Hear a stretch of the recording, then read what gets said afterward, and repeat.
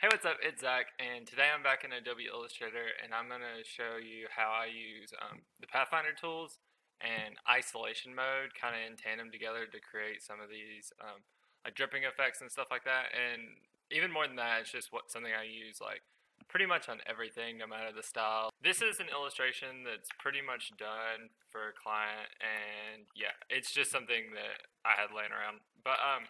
So to enter isolation mode, you just double click on something, and as you can see, it kind of puts a white overlay on everything else, and you only see that. And the cool thing about that is when you like click Control A for like to select everything, it's only gonna select the stuff in there.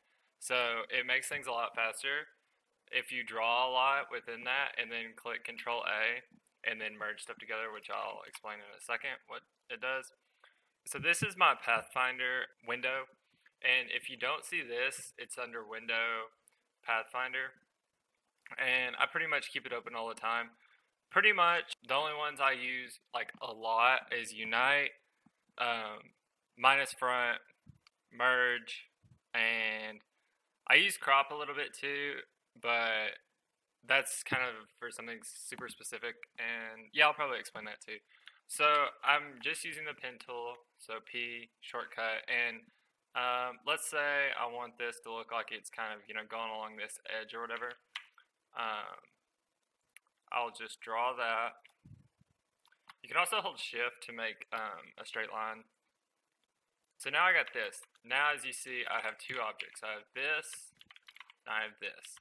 In Adobe Illustrator, like all those points and stuff can start adding up, and it can get kind of confusing or just make your files super big. So like I combine these together to keep for one, just to keep my paths like as simple as possible for file size, like I said, but also just for editing purposes, it helps me keep track of like where everything's at and stuff. To combine these, I would do Unite, and as you can see now, it's one piece. And like how I do a bunch of stuff like this is I would do the same thing, as you can see, just kind of like wavy things. And then I do subtract. Whoops, accidentally undid that. With the subtract front, obviously you need to make sure it's in the front, but that's really the only thing. I use that to get most of my wave effects, like where it looks like it's cut out. I'm just cutting stuff out. Uh, yeah, I use merge when there's a ton of stuff because sometimes Unite like acts weird, and also with merge you can do multiple colors. So let's say I had an object that was white also, and some objects that are blue. Okay, so I can just select all of it. I'm going to click merge, and it's going to go ahead and combine everything that's the same color. So if if something's the same color most of the time, I just click unite. But if not, like if I just, at the end, a lot of times I'll select all my stuff and then do a final merge, and that's just going to combine everything that's the same color. Not necessarily, you don't necessarily need it, but it's useful to know. Say I wanted to, which this isn't actually done right.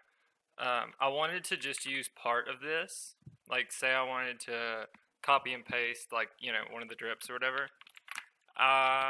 I would actually, so I click Control Copy, or Control C, Control F to copy and paste it in place.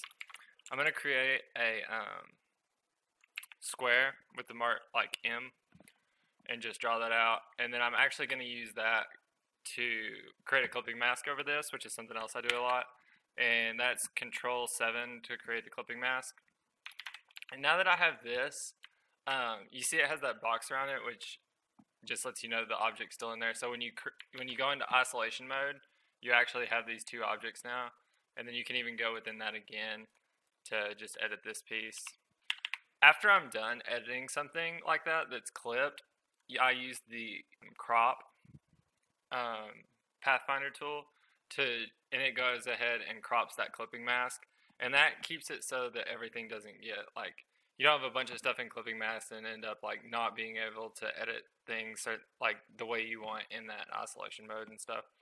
It could sound convoluted, but I promise when you like get in there and start working with stuff, it gets it makes a lot more sense of why you'd want to do this. But obviously, if you want to keep the editing capabilities of, like, moving an object within that mask, you're not going to want to do this. But yeah, so I just wanted to do this real quick and kind of explain a couple of those things. And yeah, I appreciate you checking out the video, and don't forget to like and subscribe.